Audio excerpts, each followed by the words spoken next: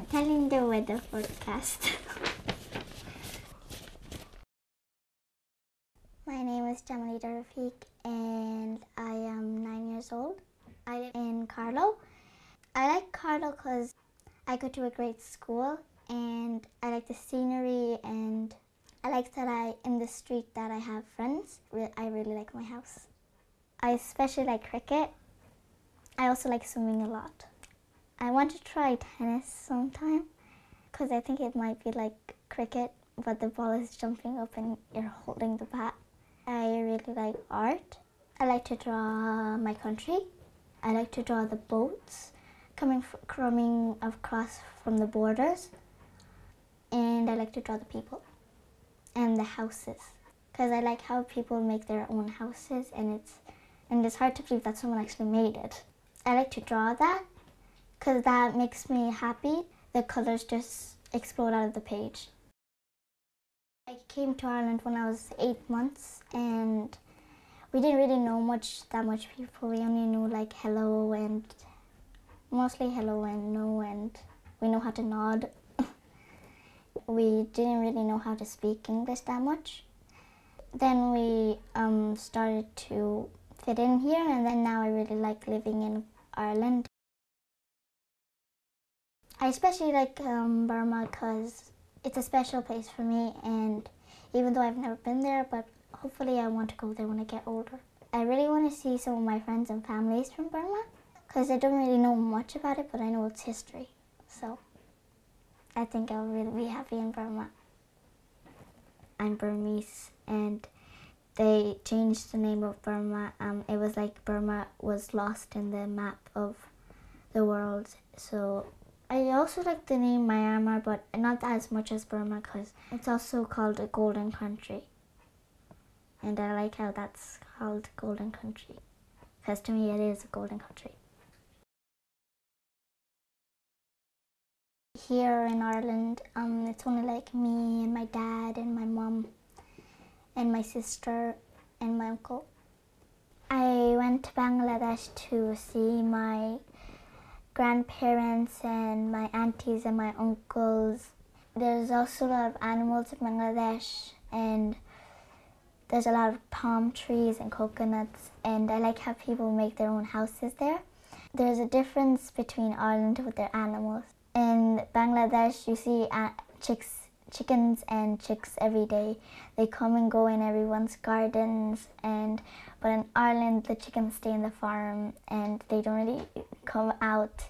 In Bangladesh, when I was there for like a bit longer, like a few weeks, I didn't really bother to get the chicks anymore. And when I came back here, I really want to get the chicks again. I've seen a difference between this country and the other country. Most people in Bangladesh can't afford to go to school, and the schools don't really have that much books. And I really want to help them to learn and have education. So the people that are in countries that have schools are really lucky to be in school, because in Bangladesh they can't really some people can't afford to go to school. I'm proud that I have such a good family. Maybe that we work in a group mostly and we help each other. And I like our culture because it cooks good food and we're a very friendly culture. I really like Eid because we all get together and then we pray. And then we go out and then we have like a big feast. But before that is Ramadan. We wake up really early before it's morning and we eat something, then we go back to sleep, and then in the morning you fast. I like to go out and go to the mosque because after that there's lots of fun things to do. So I really like Eid. Not really. I kind of feel like I'm one of everybody, so not really. I don't feel like I'm different, so I'm fine in Ireland. I fit in well and I have a good class and I have a good teacher, so I don't think I feel different. I do like school because everyone is different and they're from different countries all over the world, and they get to share their cultures, and everybody is not exactly the same, but everybody is different in a good way, and I like that. That's a hard one.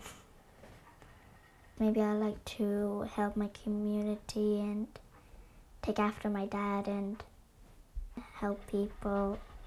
Maybe go to different countries and then help the people there, and maybe give them some information about there's still hope, and do the best effort they can in their country. Maybe I would like to be an artist. Maybe I want to be a sculptor. Or I don't really know which one I want to choose, so I think it could be all of them.